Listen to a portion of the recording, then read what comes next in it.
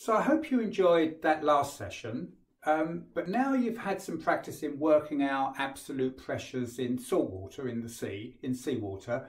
We can now move on to questions where it's essential that you get that bit right. Now, I don't know about you, but sometimes I find PADI questions a little bit confusing. Actually, I know I'm not alone. A few years ago, I was teaching a dyslexic guy to become a PADI instructor. And he told me one day that he struggled to understand exactly what the questions were actually asking him.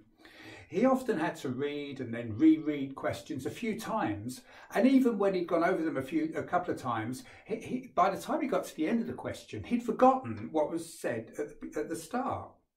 Now, to be honest, as he's telling me his problems, as he's describing it to me, it all sounded really familiar to me. It's exactly what's happened to me many times before. Of course, him being dyslexic didn't help, of course, but it was clear that it's not the only cause of the problem. And I've met many people who tell me that they find PADI wording confusing. Now, my wife, she's a master instructor, and she's told me exactly the same thing. She tells me that PADI packs so much information into a question that by the time that she gets to the end of the question, she's lost track of exactly what it is that is being asked of her. So even if you don't find PADI questions confusing, even if you don't have a problem with it, you know that once you are an instructor, some of your students will definitely have a similar type of issue. So what I've done is I've devised a really useful and a simple way to help with all of this. And I call it the box method. It's got loads of benefits, including being able to jot down important parts of the question as you go along. So take a look at this YouTube video. We put it out a few years ago. Lots of people have found it really useful. And then when you've watched it, we can have another little chat about it once you're ready. I can't do maths. I hear so often from people who are doing a dive master course, I can't do maths. And actually, I find that the people that say that, actually, they can do maths. The problem they have, though, is not doing maths, it's getting confused between two signs. And they're the two signs, the divide or multiply. And actually, once they've decided which sign to use, their mathematics are perfect. They get the sum right, but they get the answer to the question wrong because they've decided to use the wrong sign. And this actually is easy. It's nothing to do with maths. It's the easy bit. It's the bit that you know about, the diving bit. Let me try and explain. Let's imagine that you and I were going to go diving together. So here I've got the surface of the water, here I've got a shot line, and you and I are going to go diving. Now let's think about what effects of pressure are we going to notice or that we know about. Well, first of all, I guess the first thing we're going to notice is that we need to clear our ears. The next thing we notice that our BCD would need to be equalised. We need to put some air in our BCD. And also we'll be aware that our suit is getting compressed, whether it's a dry suit or a wet suit. We know a few other things about diving as well, particularly if we're a nitrox diver. If we're a nitrox diver, we're also aware that the oxygen in the tank that we breathe is more effective the deeper we go. Actually, this applies to the effects of all gases. So if there was any carbon monoxide or some pollutant in our cylinder, the deeper we went, the more effective it would be on our body. Of course, there's something else that we know increases as well, which is density. And we also know that we breathe more underneath the water, don't we, as well? That's another thing. So, if you think about it, we know these things. We don't need to be clever. Open water divers know all this stuff. So, but here, underneath the division sign of getting things smaller, have a look at this list. Ears, BCD, suit, they're all to do with air spaces, aren't they, that are going to get smaller, or a divide sign, smaller, as we go underneath the water. Actually, I've lumped them all together with a balloon, because a balloon is like an airspace. So this is all the same type of subject. Now, on this side, which is a greater symbol, a time sign, multiply, oxygen, effects of gases, density and breathing. We don't need to be a mathematician, we don't need to be a physicist to know that these get greater, these get smaller, and once we've decided which is the correct sign, then I tell you what, the mathematics are easy. Now, I've got a great way to show you how to do this. I call it the box method, but the best way to explain it is to use an example of a typical question. So let's go with that, and I'll show you how to use the box method. It works every time.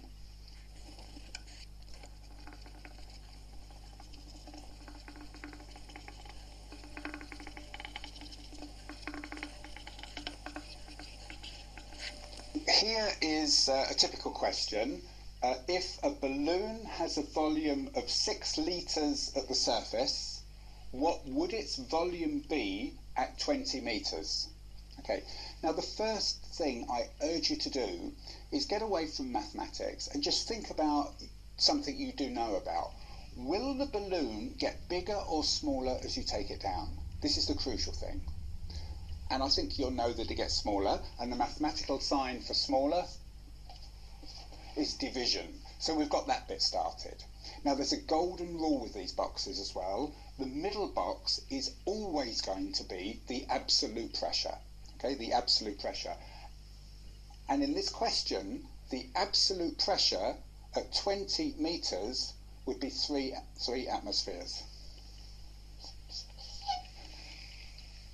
So can you see, by doing the box method, I can do this piece by piece.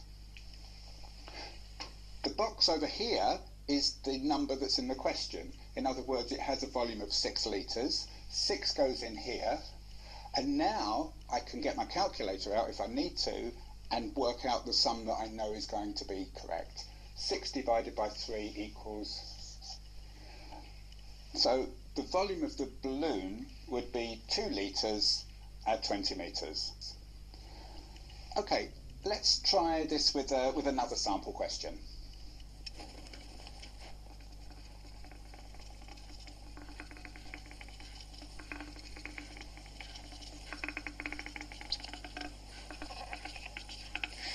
Okay, so let's look at this, another typical question that you might find on exams.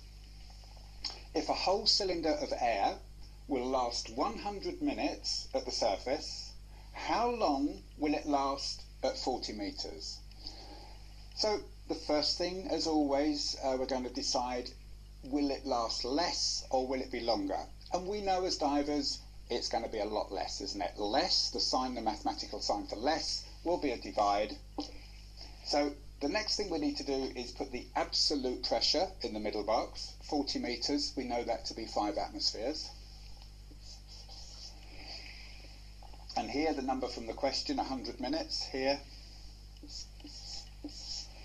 100 divided by 5, you can get your calculator out if you don't know that, and the answer would be 20. So the answer is 20 minutes, okay? So that cylinder of air will only last 20 minutes at 40 metres, and it lasts 100 at the surface. So there we go. Let's take another type of question, and we'll see the box method in use again.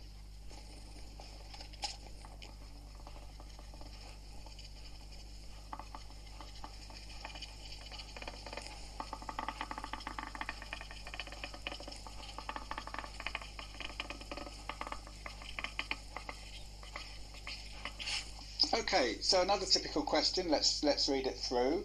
If a cylinder contains 0.06% of carbon monoxide, what effect would it have on a diver if it was breathed at 30 metres?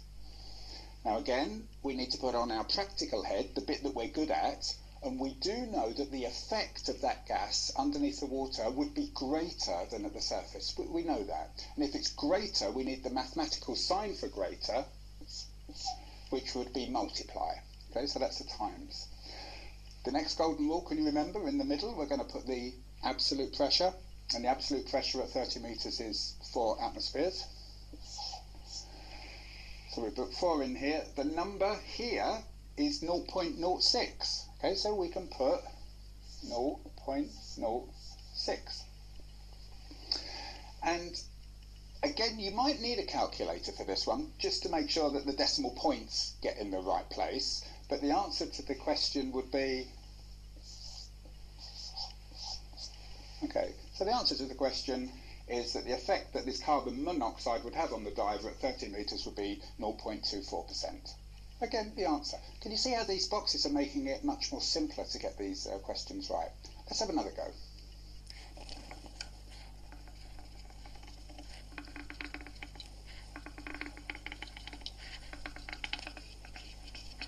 Okay, so I've abbreviated the question a little bit, but I think it's quite clear. If a nitrox cylinder has got a 34% oxygen mix, what is the partial pressure of oxygen at 27 meters?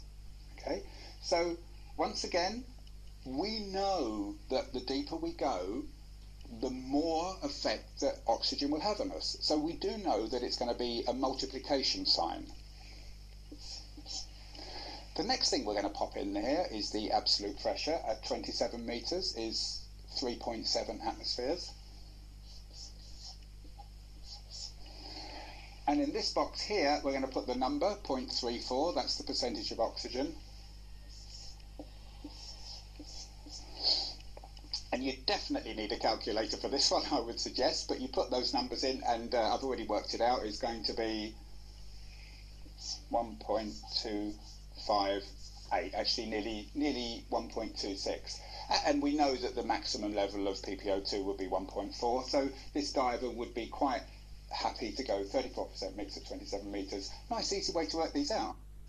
But let's take one last look at another example that you might find.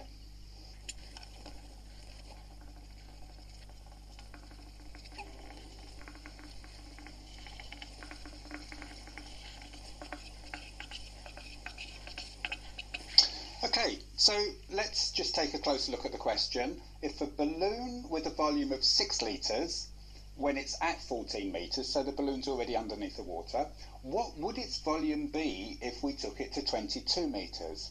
Now, you've probably heard people giving you advice before that with a question like this, they tell you to take the balloon to the surface first. And those people have given you really good advice. That's exactly what you need to do. So let's see how we can do that. In this question, we already have 2 different absolute pressures, which is why we've got 2 rows of boxes here. So the first thing I'm going to do is write down the absolute pressures. Now, the first one at 14 metres, I'm going to put here would be 2.4 atmospheres, and at 22 metres it will be 3.2 atmospheres. The other thing I already know is that the number in the question, 6 litres, I can pop in here. So we've got quite a lot of the structure already here. Now we need to remember that this balloon needs to be taken to the surface, and we do know that if it goes to the surface it's going to get bigger. So the mathematical sign that we're going to pop in here would be a times, and 6 times 2.4 would be 14.4. You can use a calculator to work that out. The 14.4 just transfers to this box here. And here now we've got to imagine that it's going to go back down underneath the water and it's going to get smaller. So the smaller mathematical sign will be here, division here. So 14.4 divided by 3.2, we're going to come up with the answer 4.5 litres. So that would be the answer to the question. The balloon, 6 litres at 14 metres, take it down to 22 metres, it will be 4.5. And once again, let's use our practical heads, the stuff that you already know about. If the balloon's already at 14 metres and we're going to take it to 22 metres, it's right, it will go from 6, it will be smaller, won't it? So if you've ended up with a larger number than 6 here, you know it's another indication you've got these 2 signs mixed up. Okay, so that's the box method. I need to tell you about some of the comments that I received on that YouTube video. It was up for quite a long time. There was one person that felt the need to tell me that when I wrote O2 on the board, I wrote the small 2 in the wrong place. It should have been a bit lower down, I think he said, or maybe it was a bit higher up, I can't remember. Anyway, he told me. And another person told me that I didn't need to write 0.06 and call it 6%, as technically it was the same thing. So if you noticed any of my errors, please accept my apologies. But in contrast to those comments, so many other people expressed their thanks for helping them they use the box method to pass their theory exams. So questions relating to pressure-volume relationships are such a big part of PADI physics exams, and we'll be talking about this a little bit more in the next video. But in the meantime, I'm sure you're pleased to hear that there's some questions for you to answer in the next session, so I'll let you get on with those. Good luck with them, and I'm looking forward to seeing you again in the next video.